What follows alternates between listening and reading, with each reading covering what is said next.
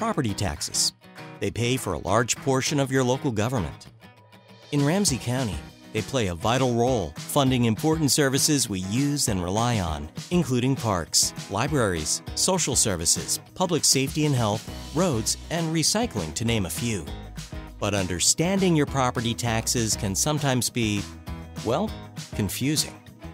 To help you better understand property taxes, we'll explain the 3 statements you receive through mail or email, walk through the timeline, and discuss ways for you to ask questions and get involved.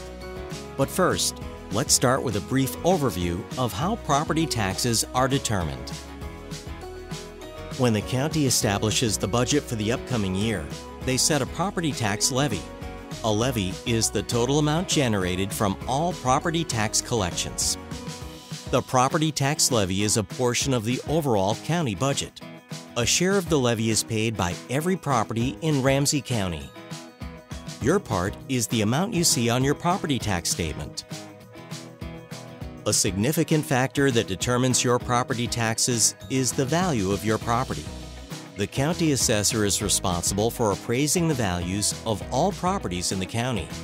To do this, professional appraisers review a number of factors, including the property classification. For example, is it a home or business? Also, the market activity from the previous year and the property's condition and any major improvements made to it.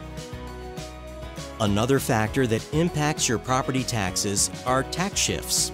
It is important to recognize that changes in market value do not change the overall amount of property taxes being paid. Only a change in the levy will do that. Instead, changes in market value will change how much a given property pays based on its share of the overall tax pie. A simple example here would be if there were a lot of new businesses built and opened in a particular year. It could shift some of the taxes from residential property to those businesses. Did your property value go up but your taxes went down? Or maybe the opposite happened. Shifts can have a lot to do with these situations. You'll be notified about your property taxes and value in 3 steps: the valuation notice, the proposed property tax notice, and the property tax statement. Each step plays an important role in understanding your taxes due for the year and provides you an opportunity to voice any questions or concerns you may have. You'll receive the valuation notice in March. It shows the estimated market value of your property and the classification or use of the property, which are used to determine your taxes for the upcoming year. Then, in November, you'll receive the proposed property tax notice. This is an estimate of the taxes due in the coming year, which is based on the budget and tax levies determined by the county, cities, school districts, and other taxing authorities where you live.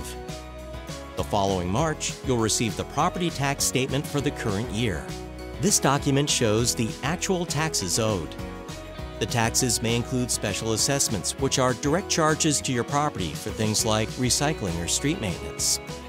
The amount is split into 2 payments, which are due in May and October for most properties. For roughly half of property owners, taxes are paid through their mortgage company, and they don't need to worry about paying taxes directly. It'll say on your notice. The property tax statement arrives at the same time as the valuation notice that begins the process for next year's taxes. Throughout the property tax process, there are multiple ways to let your voice be heard as a resident of Ramsey County. When you receive the valuation notice, you should contact the assessor's office if you have any questions or want to appeal the estimated property value or classification. If you feel there is a discrepancy, please follow the directions on the notice and contact us. It's important to carefully review your valuation notice and ask questions or make an appeal during this time, because by the time the proposed property tax notice is received in November, the only way to appeal is in tax court. Another way to make your voice heard is during the budget process. The proposed Ramsey County budget is typically presented to the Board of Commissioners in August and is followed by 2 public hearings where you can learn about the budget and share your feedback. The main budget and property tax public hearings for the county, cities, and other taxing authorities are held in November and December. You'll find the details for these meetings on the proposed property tax notice. In your notices, you will also find information on programs that might help you reduce your property taxes. Every year, many property owners qualify for property tax refunds and other special programs available through the state of Minnesota. These include homestead programs for veterans and seniors. We know property taxes can be complicated, but we want you to know that we are here to serve you. Please contact us anytime throughout the year when you have a question or concern, and we'll be more than happy to help.